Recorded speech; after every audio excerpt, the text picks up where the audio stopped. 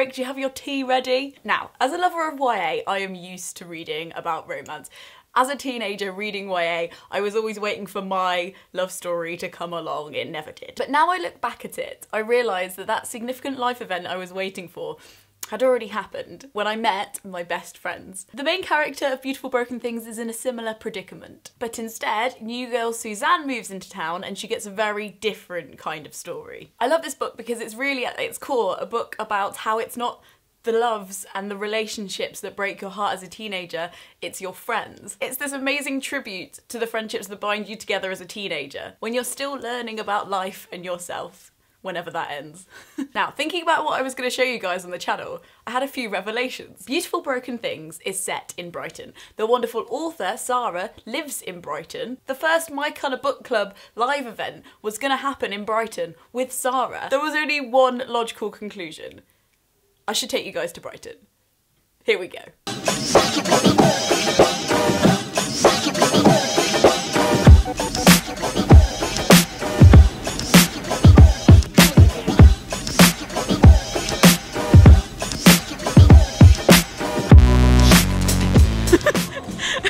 Sara, what song is playing? Simply the Best. What are we? Simply the Best. Just simply. You set the book in Brighton. I did. Didn't you? I did. So I didn't just drag you here for ice cream and laugh. No, that would have been okay. Business. Yes. That would have been acceptable. Why did you choose to set the book in Brighton?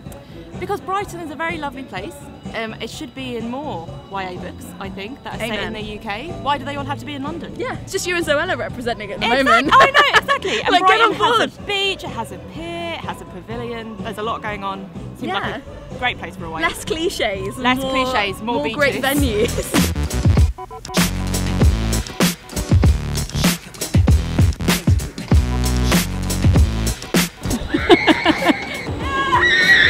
Debut author meets dangerous animal in wild.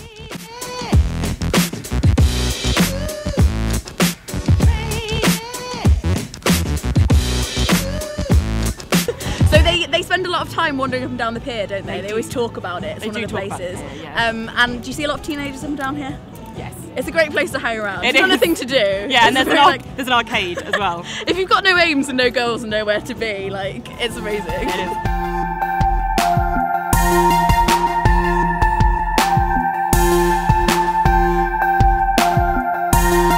Sara, you live in Brighton. Do you spend a lot of time on the beach? I do. Even when it's cold? Especially when it's cold, because there are less people when it's cold. Yeah, you've got a fairy hood, you're fine.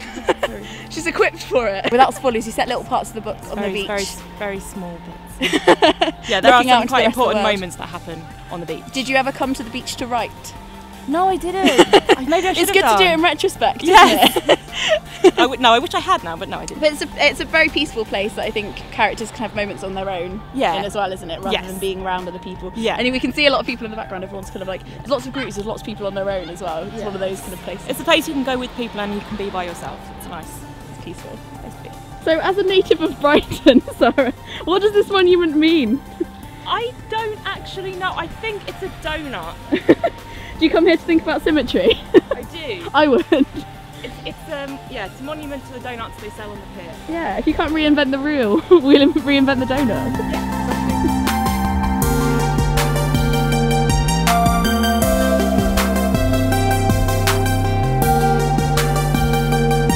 So Sara, where are you leading me? I'm leading you down the lanes, wandering lanes. A lot more like Diagon Alley. It does. Than I was thinking. That is part of it. I think that's where Diagon Alley came from. Can we get a cloak and a wand? We can try.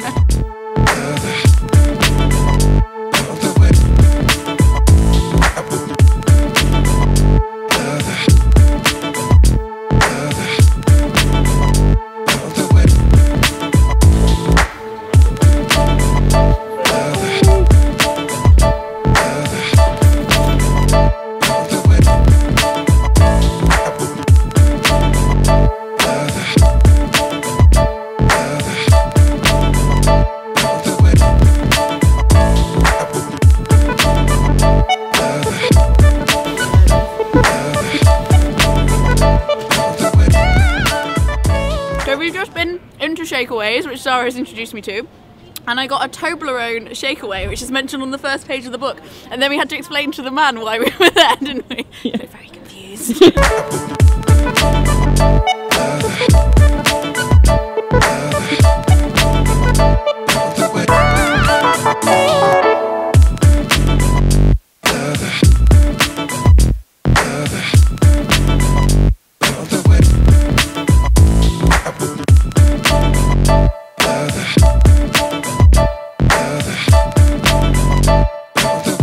Then we were off to Brighton Waterstones for the very first My Kind of Book Club.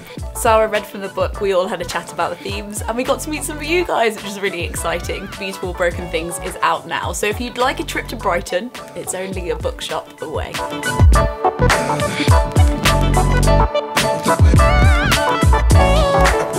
So, Coming up behind us. oh no! Like, they live in Brighton, they know what vlogging is. It's part of their heritage. Have one. Yeah, we'll shout you out, subscribe.